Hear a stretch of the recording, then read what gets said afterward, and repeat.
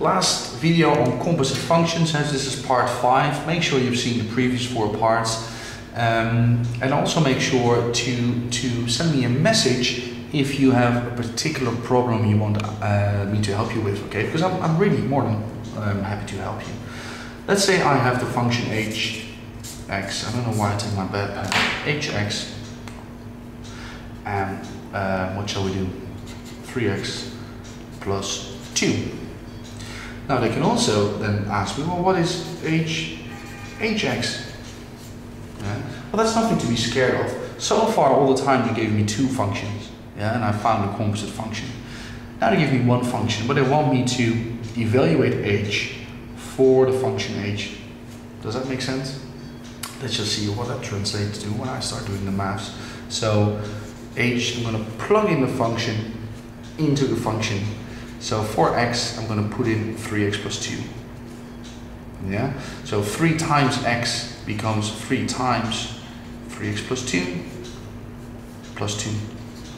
Okay, I expand those brackets. Yeah, 3 times 3x, 9x, 3 times 2, that's 6 plus 2. So those are 9x's and 8.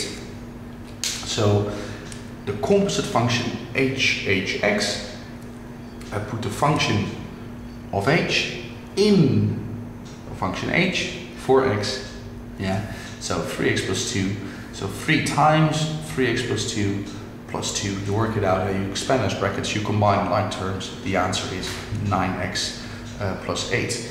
Now if you really want to go crazy, you can even do it like this, let's say fx equals, let's do a little bit easy, x plus 2, they could ask me, what is fx, which means put this one in f and the answer of that in f again. So let me have a look. I'll do it once. Fx plus 2. Yeah. So I'm going to put x plus 2 for x. That's going to be x plus 2 plus 2. Yeah, which is x plus 4. And then I have to then substitute in the function f again.